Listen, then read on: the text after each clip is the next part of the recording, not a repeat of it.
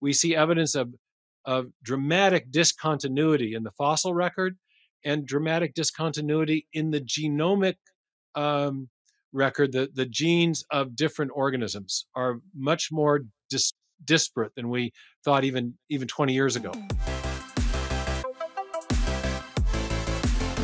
I'd love to talk a little bit about evolution because, there's a sense in which you think about how different breeds of dogs are created even through breeding. And you can, the famous example is the woolly sheep in the coldest climates. The ones that aren't as woolly die off. So the woolliest sheep mate with one another and create woollier sheep, right? So that's change over time. That's in a sense in which people might use the word evolution for that.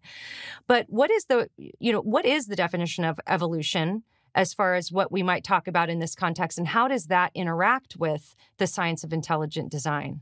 That is a fantastic question, Alyssa, and it's where a lot of the confusion comes in, because the word evolution can mean many different things, and you can provide evidence in support of evolution in one sense that's very strong that doesn't actually support evolution in some other sense. So there's a fallacy of equivocation.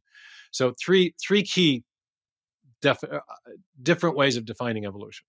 The first is change over time. Do biological systems change over time? Yes, they do, no question.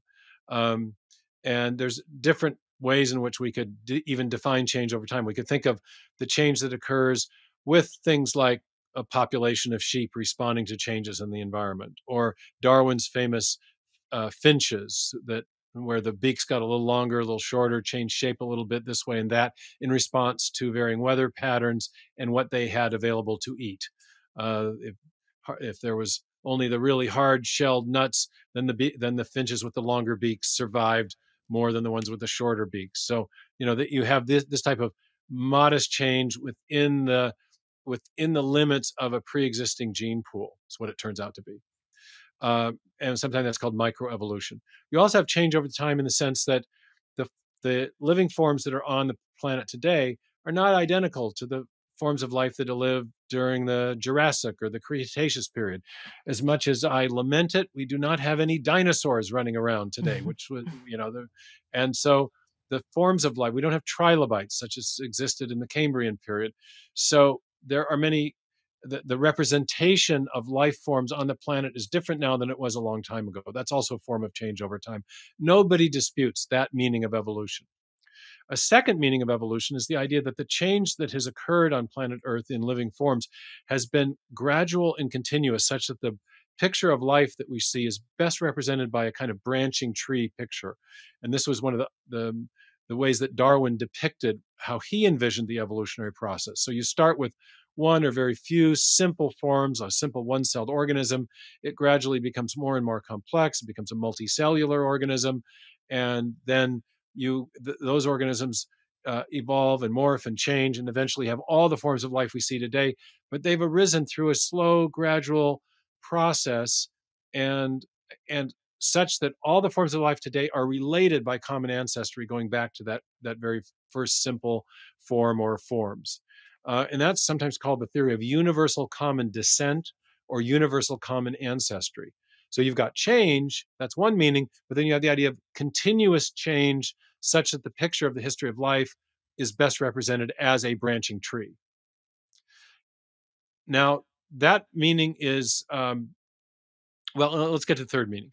The third meaning then is the idea that the process that has produced that continuous change is completely unguided and undirected, such that the appearance of design that we see in living organisms is an illusion. It's just an appearance, because an unguided process, natural selection acting on random variations and mutations, produce that little bit by bit gradual change over long periods of time.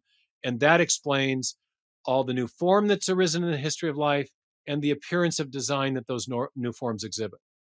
So the theory of intelligent design is challenging that third meaning of evolution.